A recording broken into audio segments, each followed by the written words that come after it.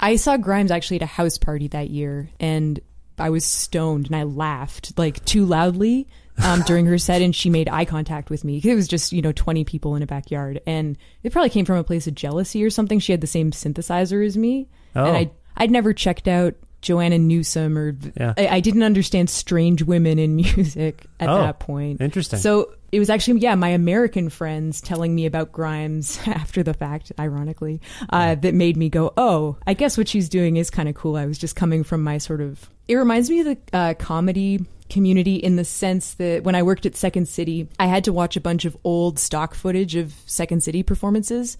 And the Chicago audiences are very kind and laugh at everything, including stuff that's not very funny, in my opinion. Yeah. Versus the Toronto crowds where it's dead silence. Everyone's really critical, and the stuff's funnier.